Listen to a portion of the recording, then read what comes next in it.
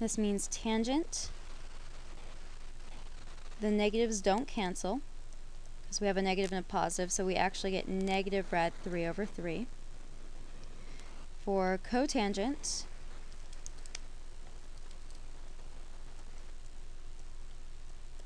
we get negative rad 3. Secant is a positive 2 rad 3 over 3. And cosecant is still just negative 2. Okay, theta is 305. Ooh, that's an ugly one to work with too. Let's use 300 instead.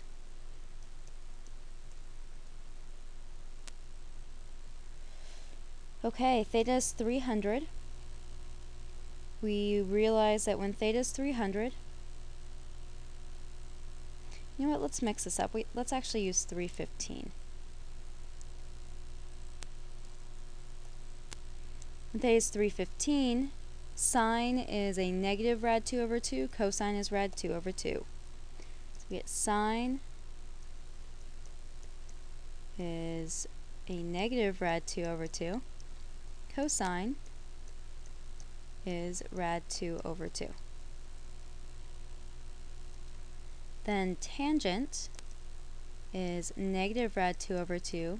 Well, it's actually going to reduce down to 1, but in this case it's a negative 1 because sine and cosine are the same value, but it is negative whereas cosine is positive.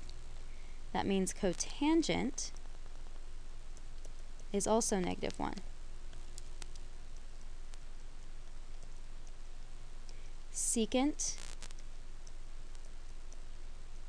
is going to be 2 over rad 2, which becomes just rad 2.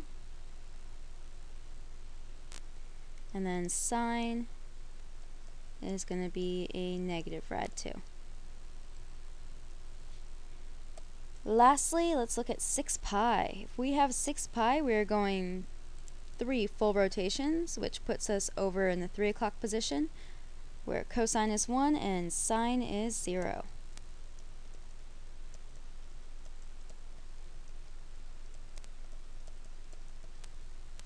That means tangent, which is sine over cosine, is 0 over 1, which is 0.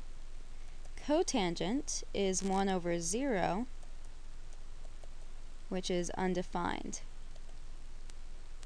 Secant is 1 over 1, which is 1. And cosecant is 1 over 0, which is, again, undefined.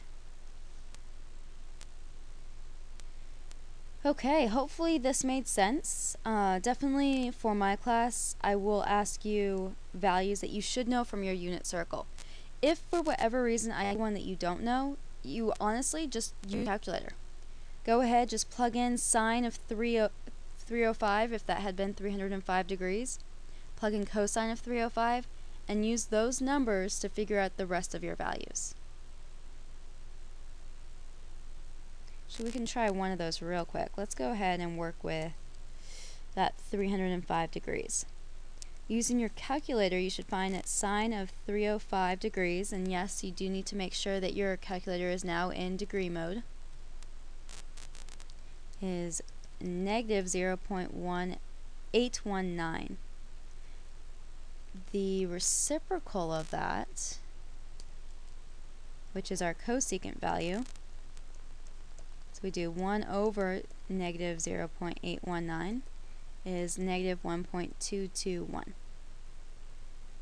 Cosine of 305, we just plug this into our calculator. We get 0.574. The reciprocal of that, which gives us our secant value, is 1.743. Tangent of 305, again, just use your calculator, is negative 1.43 or 428. And the reciprocal of that, which is cotangent, ends up being negative 0.7.